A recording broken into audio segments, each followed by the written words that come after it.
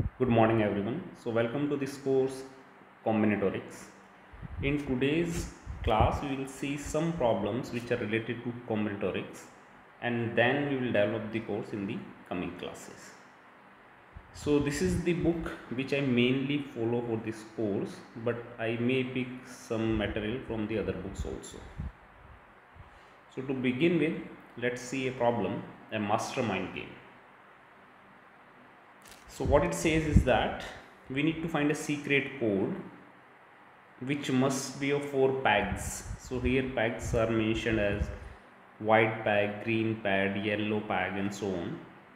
So it should be 4 pegs with repetition, but the pegs color should be either red, white, yellow, green, blue or black. And then on the right hand side you can see that it has been mentioned B and W. So what B represent? B represent that there is a peg in this row which is of the right color and it is at the right position. At the same time W represents that there is a peg in the row, or a color is, the right color is there in the row, but it is at the wrong position. So it means that we have given some conditions. While satisfying these conditions, we need to identify the correct answer. So please do spend some time in thinking over it and let's see how it can be addressed. So if you see here, then we can start with 3W. So 3W means that 3 pegs are there which are of the correct color, but they are at the wrong position. For example, the combination can be 2 reds and 1 green, 1 red, 1 green, 1 yellow and many other combination. But whatever combination you choose, you will see that there must be 1 red. So since in the final secret code there is 1 red, I can start with this red and this red, which corresponds to a B here and B here. It means that in the secret code I can say that there is 1 red here. Assuming that there is only 1 red, because if you try that there are 2 reds, in the end you will see that there is some conflict. So it means that there might be yellow and green in the secret code. Let's say that yellow is there. So if yellow is there which is at the wrong position, it means that I can choose this yellow which is at the correct position and 1 more B is gone. Here also there is a yellow, so yellow is in the answer, but we can say it is at the wrong position and therefore this is gone. Similarly, if I take green, so 2 of the W are gone, which must be there in the secret code but at the wrong position. It means there must be 1 green at the correct position.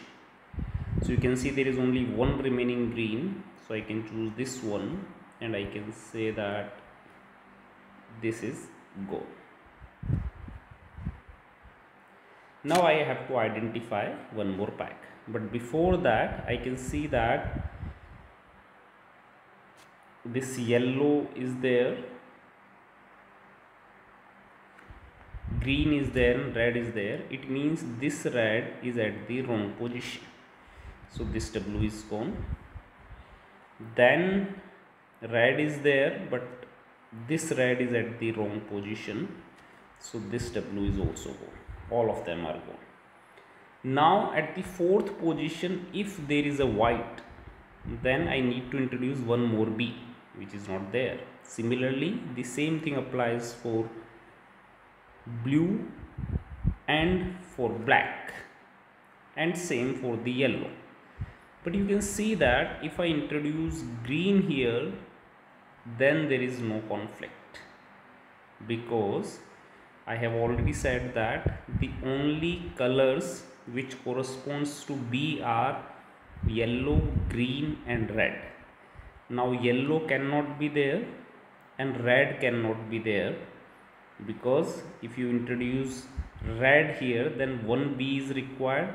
In the last row there is one red, blue cannot be there, white cannot be there, and yellow cannot be there, because again one more B is required. So it means the only possibility is the green. Now you may argue that some of the position, for example this position, you can say that there is a red here, then why not one more W here? It's not here because W is for the correct color at the wrong position. So correct color is green, so there is no green in the fourth row. So we do not say that the green is at the wrong position. Similarly, we will see that no extra B or W would come if we choose the pegs as yellow, green, red and green. But if you try something else, for example at the fourth position if you try blue, then one more B is required, and this blue may corresponds to one more W.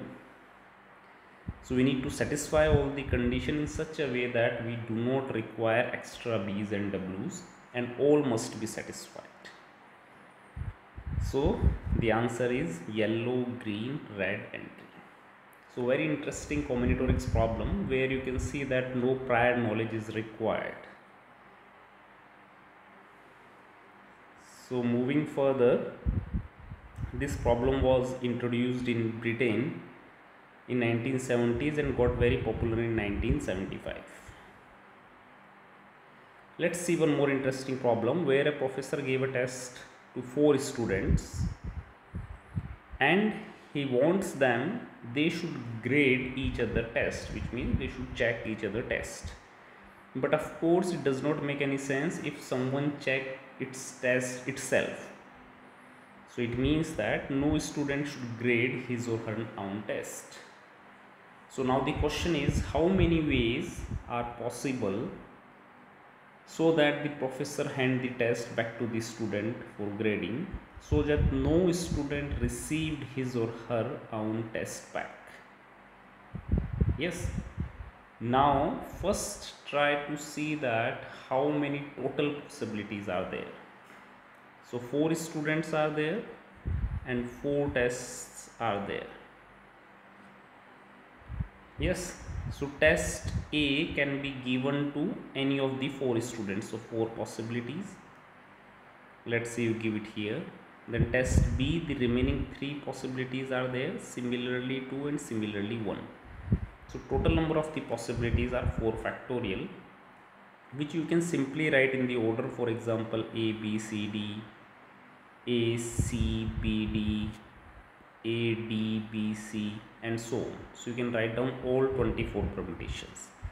Out of 24 permutations, you just need to neglect those cases where, for example, if A is coming at the first position, if B is coming at the second, C is coming at the third or D is coming at the fourth, which means the test has been given to the same student.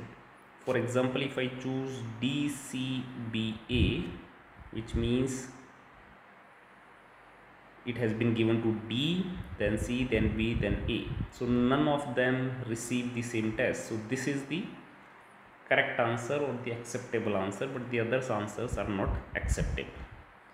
So if you try all the permutations, 24 are possible, out of which those which are in blue, you can see that they are the acceptable solution. So this problem is known as the problem of D arrangement, which we will discuss in the later classes. One more interesting problem, it says that how many strings of A and B's of length n, which must begin with A, but it should not have AA. Now you can see that the length n is not given. So we need to find a generalized answer, which is not clearly visible here, but we can have few observations. For example, if only string length is 1, then it should be f of 1 is equal to A. If string length is 2, it should be AB. It's starting with A and AA not allowed. F3 should be ABA and ABB. F4 should be A, B, A, B, A, B, B, A, A, B, B, B. So the interesting observation is f of 1 is 1, f of 2 is 1, f of 3 is 2, f of 4 is 3. This is just the observation. We are not giving any mathematical explanation. So you can see that from this observation, f of n minus 1 plus f of n minus 2. It means that we got the answer in the closed form.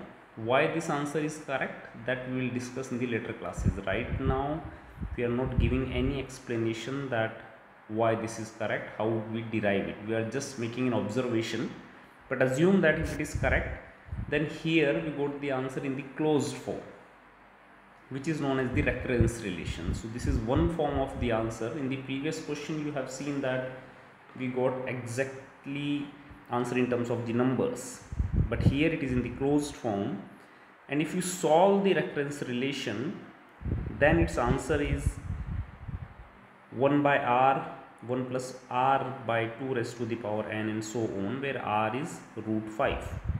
But at the same time, its answer can also be given in terms of the generating function. All these terms, recurrence relation, generating function, we will discuss in the later classes.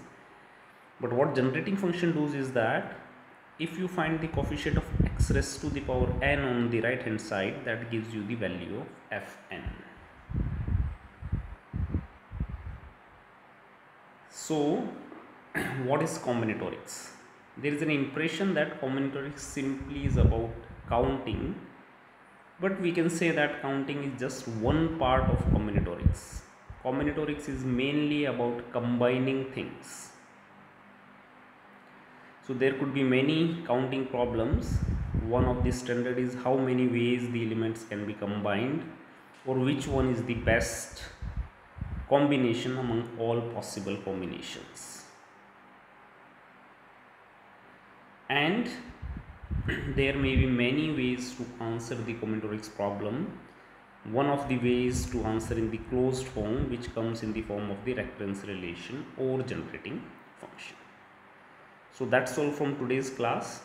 In the next class, we will begin with the concept of addition and principle. Thank you.